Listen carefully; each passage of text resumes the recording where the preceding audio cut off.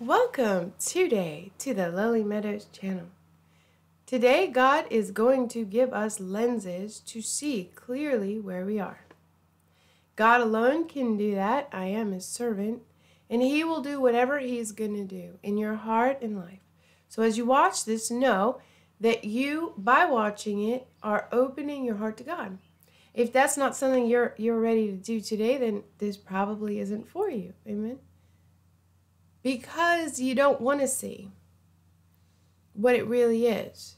In Scripture defines where we are. I'm talking about the false church. I'm talking about Babylon the Great. I'm talking about what calls itself by the name of the Lord, but is not. In the same way, in ancient times, Israel was first wanted to, and then forced to conform to the religion of the Gentiles and worship their gods. And if they weren't, they were killed.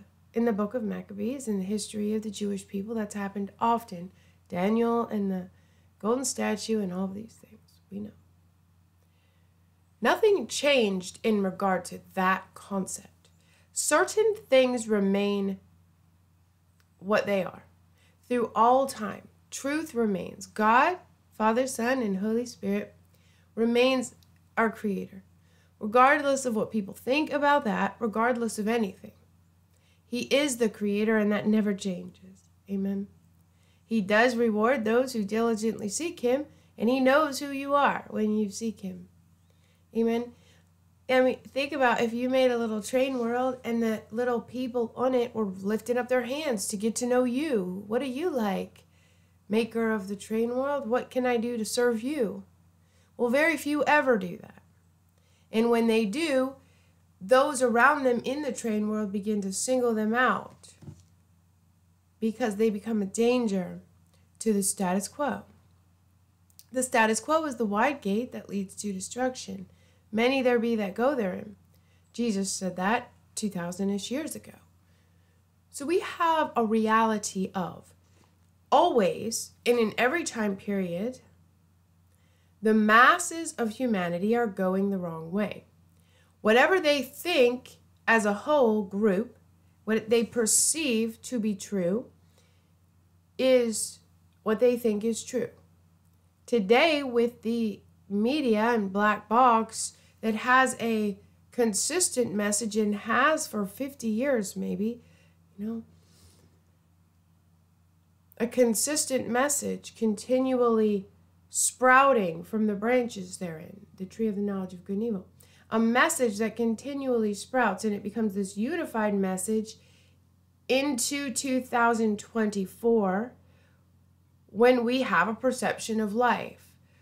The masses have a perception of life based on what they eat from the tree of the knowledge of good and evil. Whether they hate government control, whether they want the government to control them, however, whatever side of the coin on different issues people fall, it's still their perception of life and their argument with the other side of the coin that is perpetual.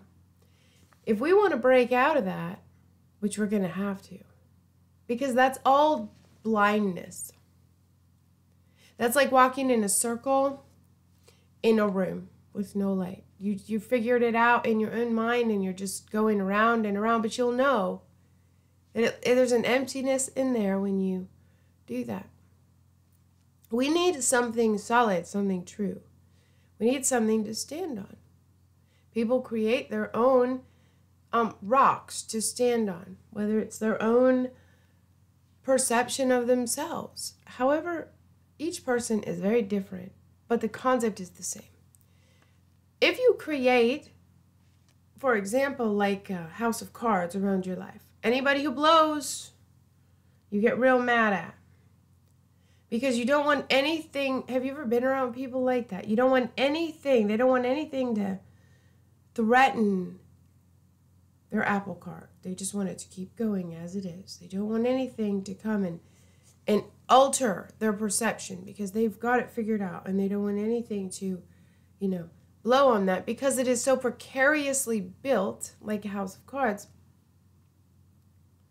They know that it's precarious, and so they have to protect it. Those are people who are very sensitive about what you say, sensitive about everything.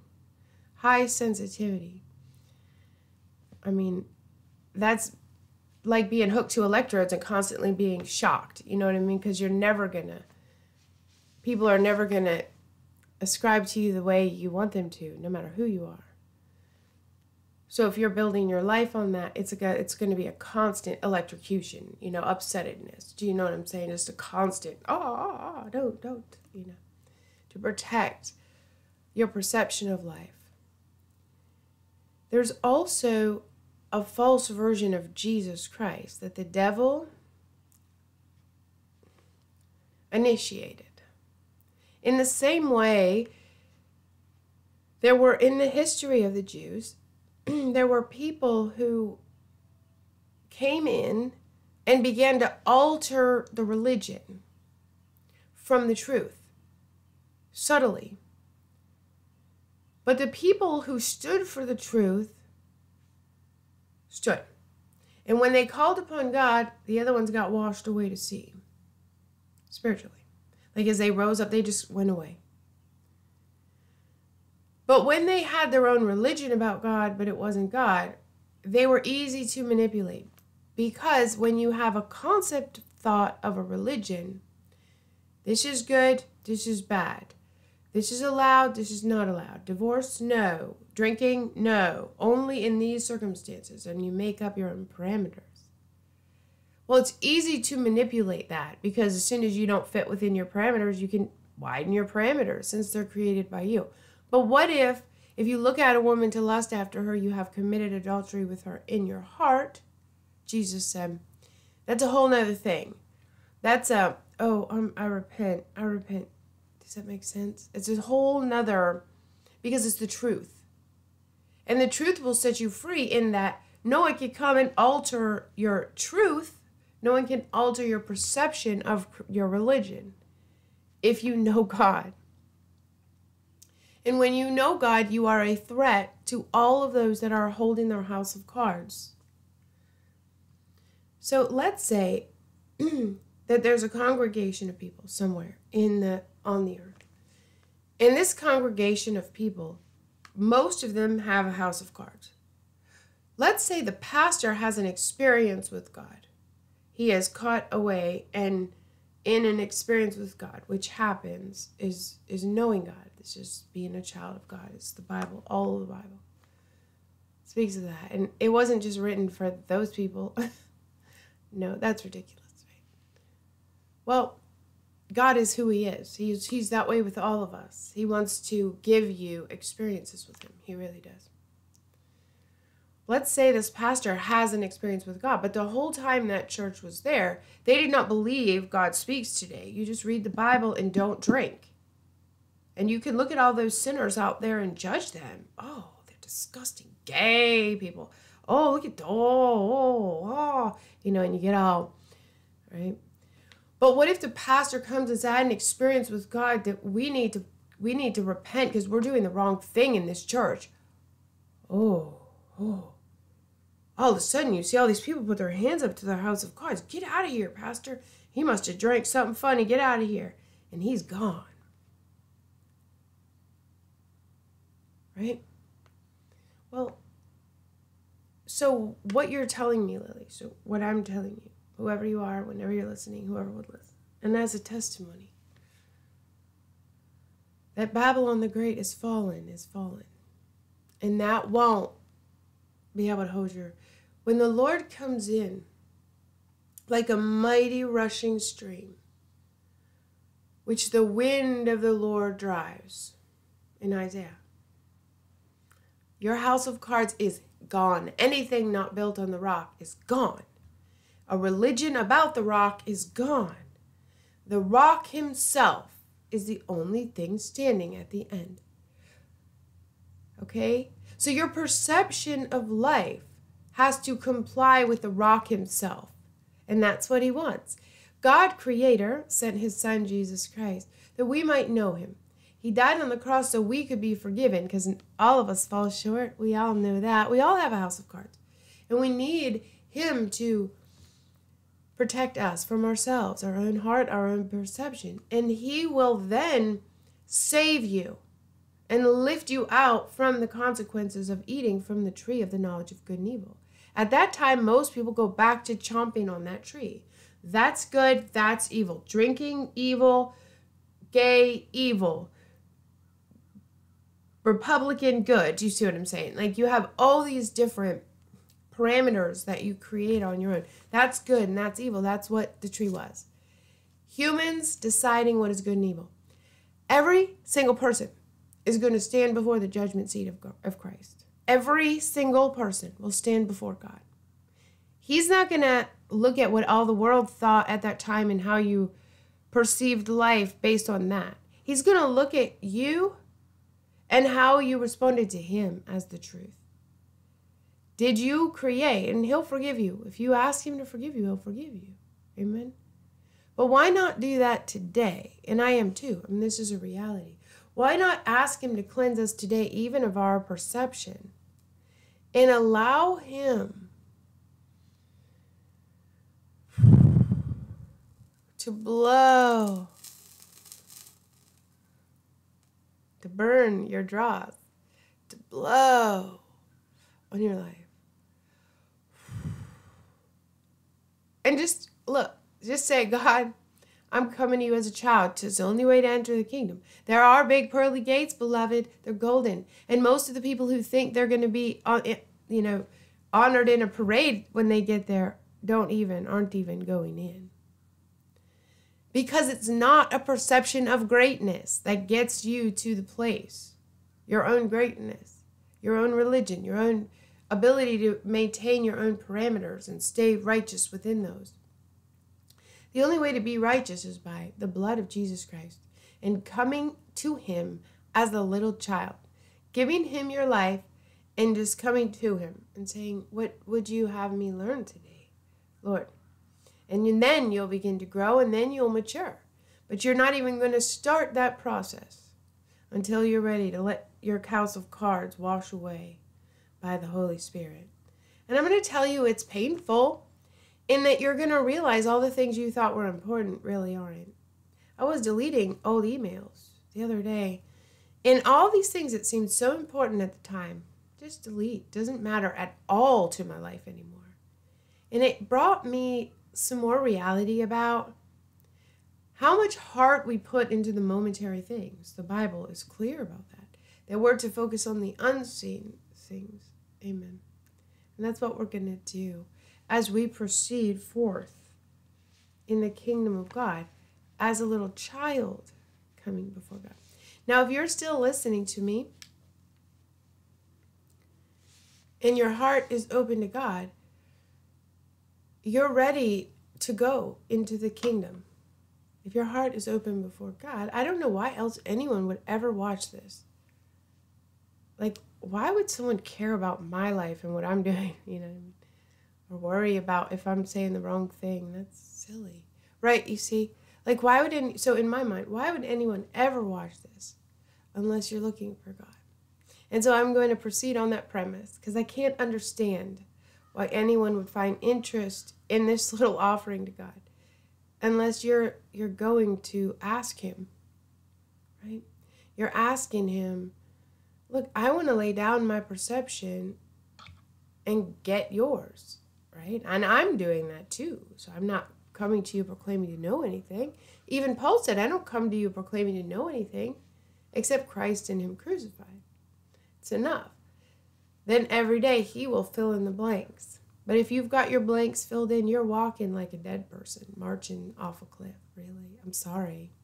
And most people are. And most people won't listen, excuse me, to a message like this because it blows on your house of cards to the point where your house of cards won't be standing if you keep listening. Amen.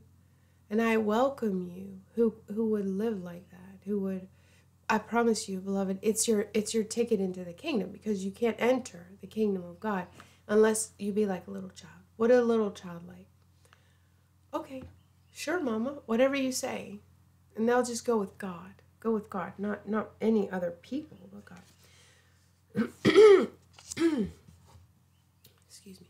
Now we are going in to what we're doing. This is Revelation chapter 12. And this is where he told me to be. So we've got a couple more pretty heavy reads. So we're going in. If you want to get a perception from the Bible that might solidify where we are, I am telling you that the woman is the church through time, not the people who go to church. It's not the same, okay? The people who go to church are a religion, just like Buddhist, and I mean, they're all just a religion. All religion is made up by man, the tree of the knowledge of good and evil. Except what is Jesus Christ himself, okay? Most of the time in our time period and for centuries, what happens there does not welcome Christ. What happens in churches does not welcome the real Jesus. Most of the time. Or we would have a completely different life on this planet if we really sought God. But we seek often religion. We seek self-justification and human parameters that we can fit within on our own terms. You can click off any time. You know, this isn't for you then. If that isn't, you know, it's just what it is. I mean, I'm going to read you. So the woman and the dragon. The woman is the church, not the people who go to church in a religion. Okay? Not everybody who goes to McDonald's is a hamburger, people used to say. You know what I mean? Like, you can go, but not be it. It's about what people are inside. That's what's confusing, I think, a lot of times is when I was a young Christian, I was so shocked when people would hurt my feelings in the church. And that they would hate me, and I never understood. I mean, I still don't, and it still breaks my heart, but I'm not shocked anymore. Because I understand that often the Antichrist spirit proclaims itself to be the Christ and is inside of people, just like Christ is in some people. The Antichrist is in other people. Some will be left, some will be taken. Does that make sense? Some have oil, and some do not have oil. They're looking for the same bridegroom, but they are different in their waiting and in their life before him. The woman is in labor to bring forth through time. Not everyone who goes to church is this woman, but those who dedicate their lives to God with all that their heart. It's so simple. Anyone who says to God, your will be done, not mine. Your will is my life. Please do whatever pleases you in my life. Whatever happens, I don't require anything from you for it. I just give my life to you, God. Just use me, and he will, like Joan of Arc, like other people that had to stand up and say what you are doing is wrong. And were often martyred for it. That's who God calls. If you look at the Bible, that's what the Bible is. Repent, you know, throughout the whole thing. Right?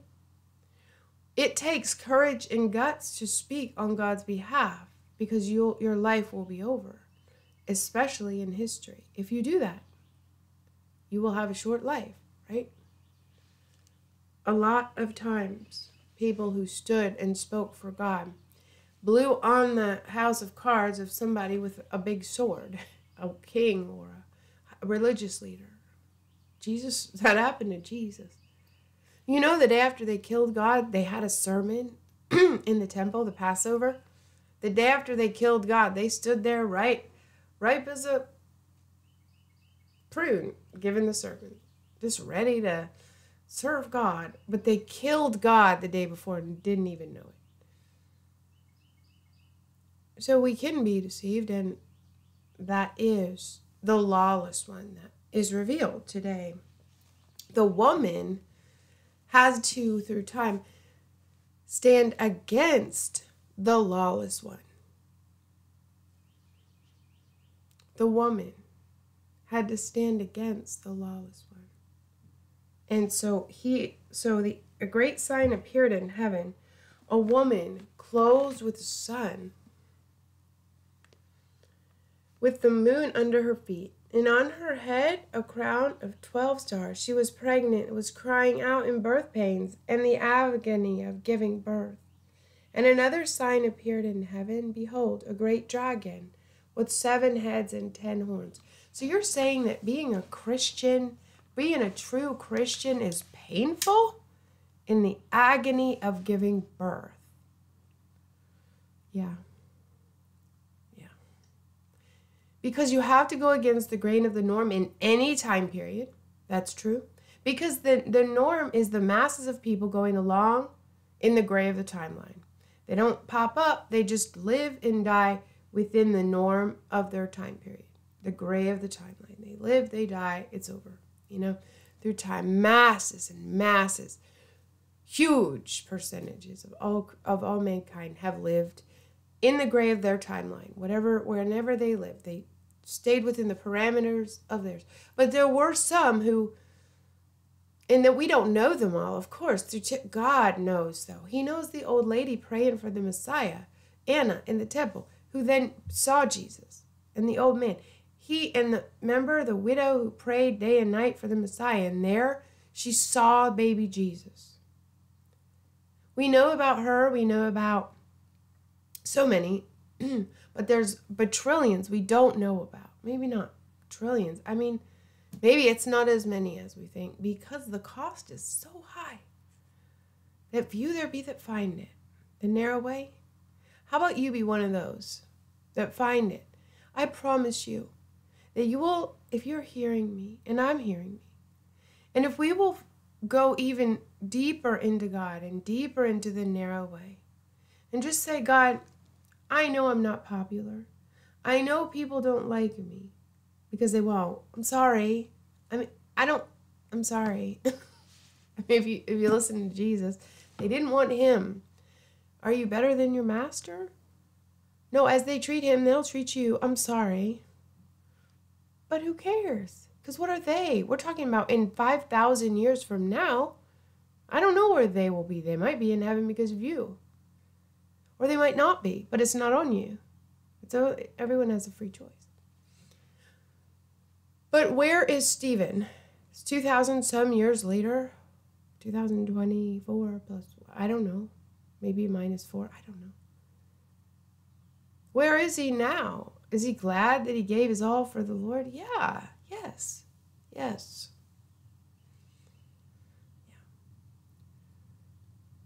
Where are the Sanhedrin now? Well, they could have got saved. I don't know. But the point that I'm making to you is that much is the clay that the earthen vessels are made of, but little of the earth is the gold. It is up to you. Everyone will be accountable. Everyone will stand before Jesus and give account. Everyone.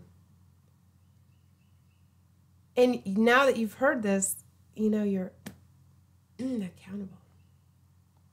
Maybe that's why it's just hidden right now, That's a high level of accountability. But the bride has made herself ready. She is clothed in fine linen, which is the righteous acts of the saints. Even this message is a righteous act. He asked me to do it. I feel the hatred. I know it's not popular. But he asked me to do it. And here I am. There's nothing that can stand against God. And if he asked you to do something, just do it. You will blow their house down. You will huff, you will puff. You will blow their house down. They will hate you, but you will stand before God. What's more important? Do people like you and you fit in the gray timeline dress? The gray of the timeline, you stay just like everybody else? Or you live for your maker? Which is more important to you? Well, if you're still listening to me, you've obviously chosen to poke your head up at least to listen. Well, keep looking for him every day of your life. Keep looking. And then what you'll see is a lot of, oh my God, end time. When you read the New Testament, you think, wow, the last days will be rough. Haters of God, lovers of self. And now when you see it, it's like, oh my God, whoa. Most of what is done in his name isn't remotely him. And we're going to talk about that in a minute. And isn't God. What is it then? And where are we?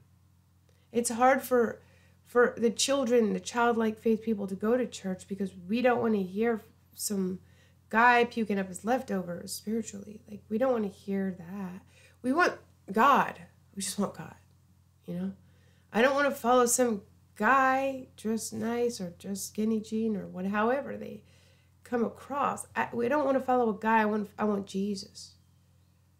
I want Jesus. And maybe it will come to a time period where Jesus will come and everybody will fall on their face. And there isn't that one man show which grew over the church like kudzu, the doctrine of the Nicolaitans.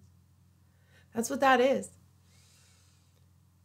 I mean, you could click off. There's a little red button. It says end video. I'm sure it's somewhere. You can click it anytime you want.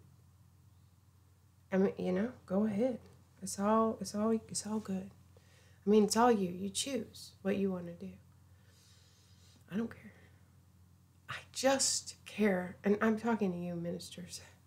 We have to just care about serving God.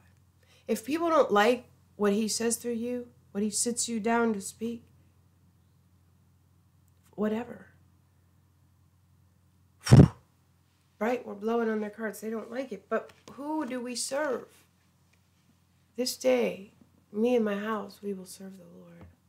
And God will protect us. Amen? Well, so the woman is pregnant. Christ is being formed in her through time. The woman who gave her life to God. Do you understand? That's Christianity. That's the true thing. Those who give their life to God and live like a little child before him. We have no defined parameters of our own. We let him define them, which means we're subject to a great king and his desire over our lives. We can't just do whatever we want, think whatever we want, say whatever we want, hate whatever we want anymore. But the love of Christ controls us, and the mind of Christ is in us as he is formed in us. And you know what I mean, if you know what I mean. And anyone's welcome. He said, I knock and open the door. If any man or woman hear my voice and open the door, like you can do right now, and share this message if you're led, I will come in and eat with him and be with him. So that means Jesus is with you. Well, when the real Jesus is with you, it's better than anything. It's better than anything. It's a life.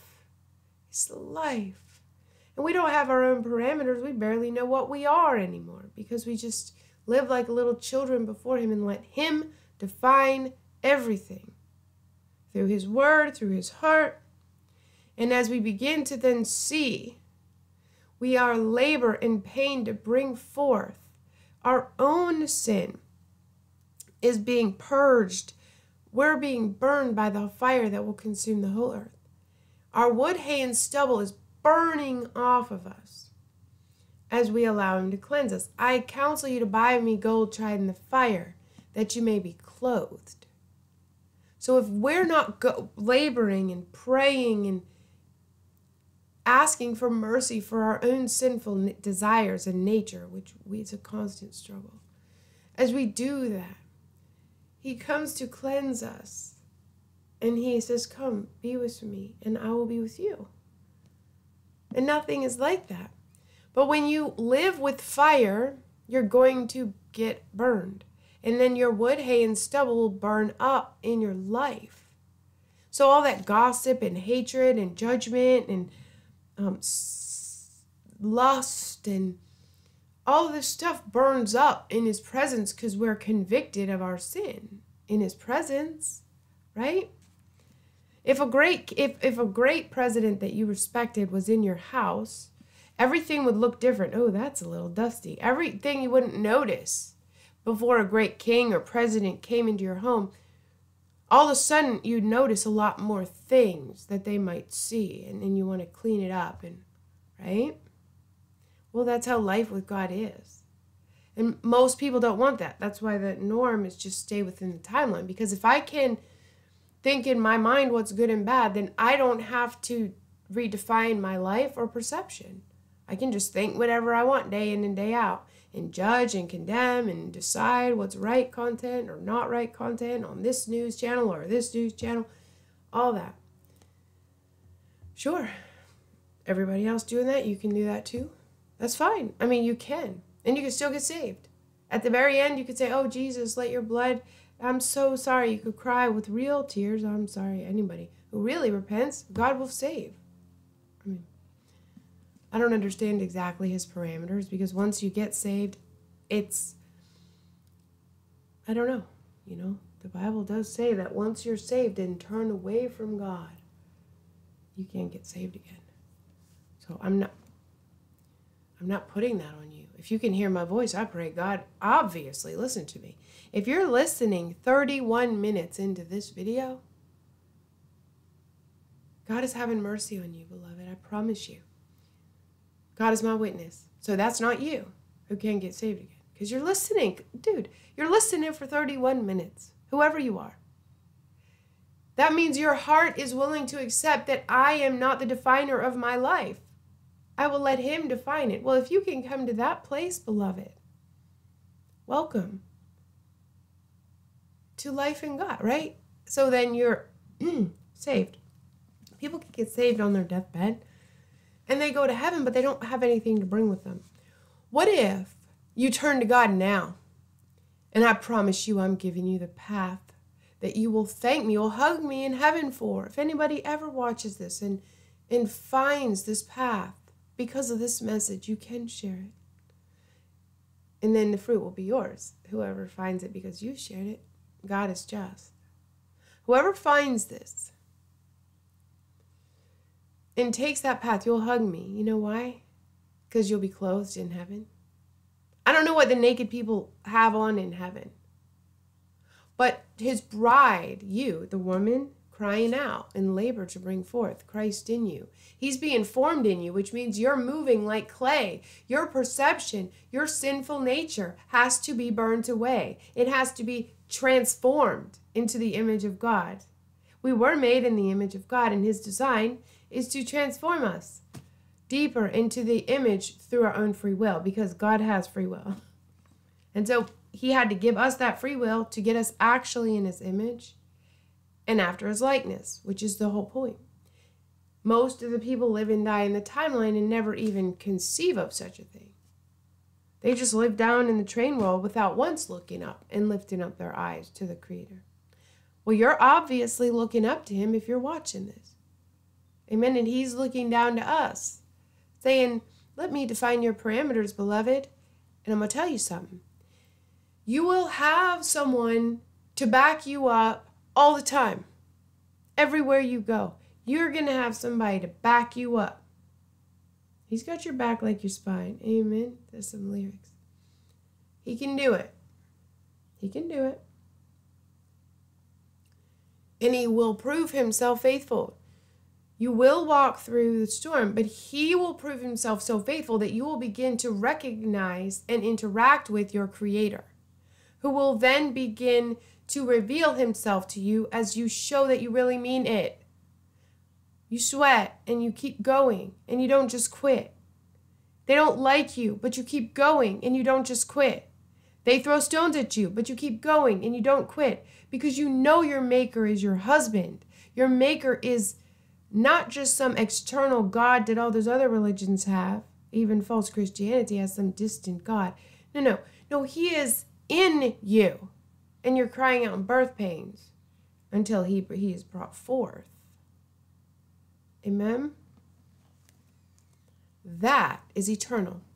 So whatever clothes you get, the bride has made herself ready. She was granted to clothe herself because she chose to follow Christ. Clothe herself. in fine white linen, which is the righteous acts of the saints. You just get up and do what he asks you to do. And get on your face every day and say, I belong to you. Please purify my heart. Search me and know if there be any wicked way in me. And there be a wicked way in you and me. And we have to acknowledge that. He will then begin to purify us, and we're crying out in intercession for the earth because we begin to love like him. So when we see animals being abused, whales getting caught in nets, children caught in slavery, all these horrible things, we begin to intercede. We're laboring and crying out as in birth pangs. Right? We're not living some easygoing life like on a cruise ship, Christianity. That's a bunch of people getting a ship ready that's never going anywhere. Except hell. It's not anything. It's a fake religion, just like Buddhism. It's the same. Same false gods rule that place. And you can see in the book of Revelation with the mystery Babylon. That's how it works. If you want to go on the gray of the timeline, that's what you're going to find, the false gods, because the false gods make it easy to follow them. For the most part, right? All you have to do is do whatever you want. That's easy. That's wide. It's easy there. Wide is the gate. And easy is the way that leads to life. Chill, man. Just ride this raft. Why are you still talking, Lily? Shut up. I was very happy on my raft. La, la, la, la, la. Well, there's a huge monster about to swallow you. Have a nice journey. You know? That's okay if that's what you want. Or you can wake up and say, God, you created me. You don't have to take my word for it. Ask him. Be like, God, that weird lady said I could come to you. Are you real? If you're real, I want to know it, and then help me serve you, God.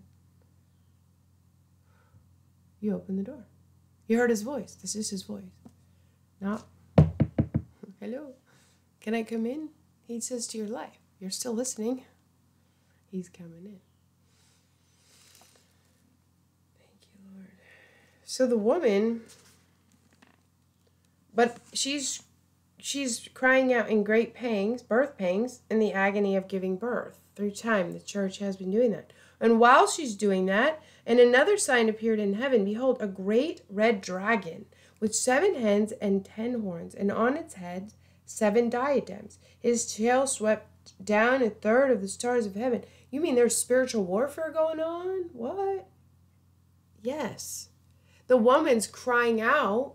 The dragon is trying to devour what she's birthing. Right? His tail swept 1/3 of the stars of heaven and cast them to earth. And the dragon stood before the woman who was about to give birth, so that when she bore her child, he might devour it. So the enemy, the devil, wants to devour my ministry? Yes. He's tried so many different angles and ways to do that. But I'm talking about your ministry.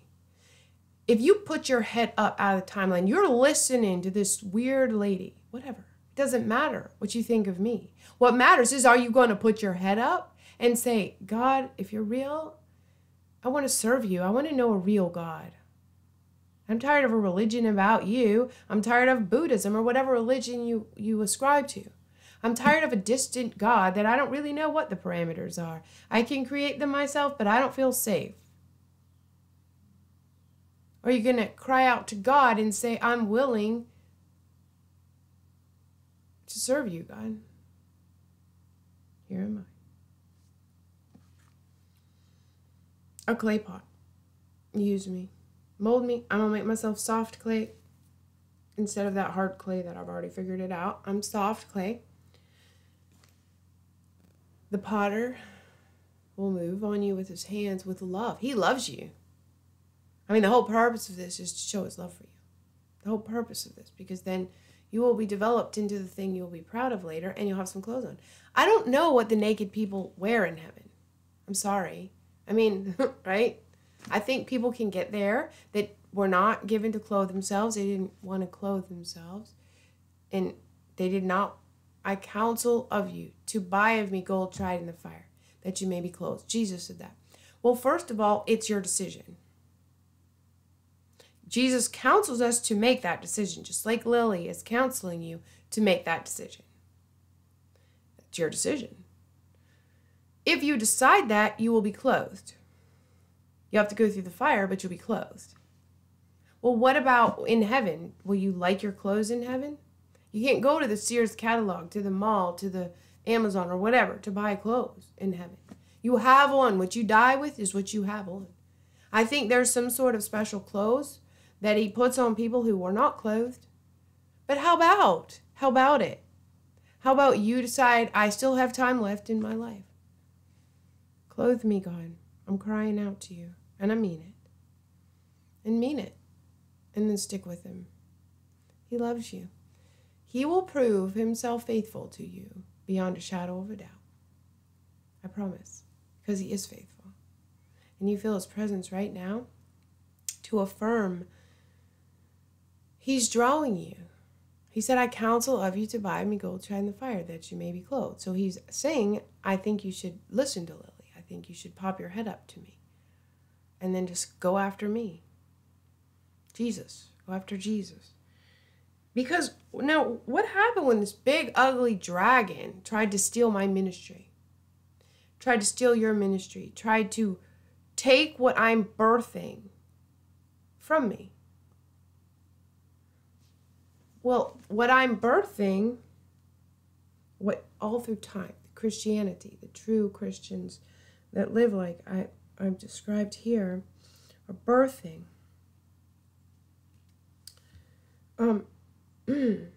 She gave birth to a male child, one who is to rule all the nations with a rod of iron. It's Jesus. But her child was caught up to God and to his throne.